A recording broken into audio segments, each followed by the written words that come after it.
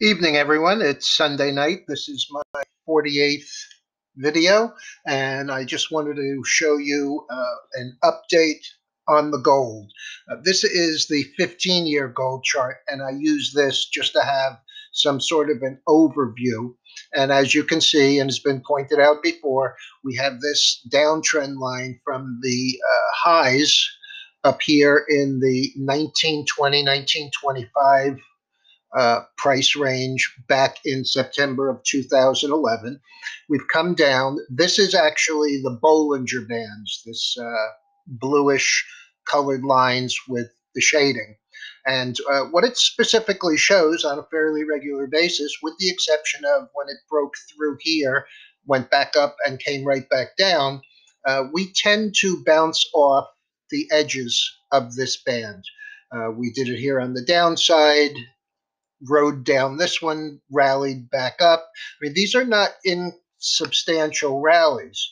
The move here is from 1,045 up to both the downtrend line and the top of the Bollinger Band up here at 1380. I mean, 1,050 to 1380 is quite a substantial move.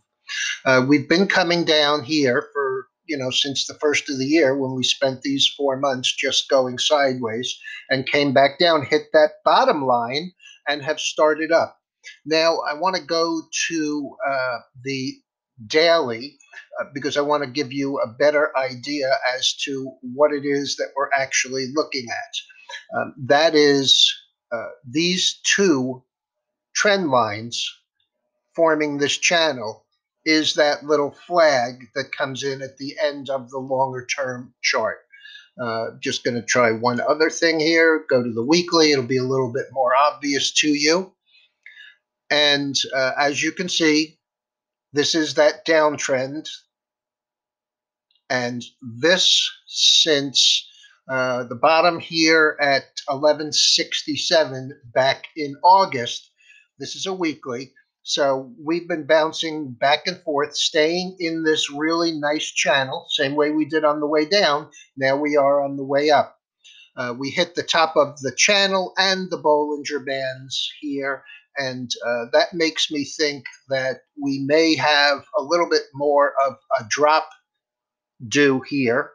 I am still pretty bullish on the metal in particular, but as you can see, we hit that top Bollinger Band here at 1356, and we've come back down. On Thursday, we were as low as 1236 and closed on Friday at 1241.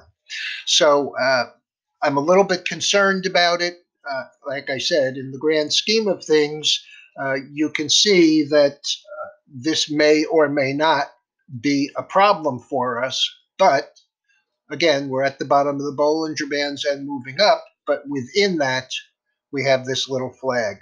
We could come down and test the area here. The low back at this would be about 1186. I really don't expect that, but I think that we are in an area that we need to exhibit some caution, but I still have that basic bullet stance. Have a good evening.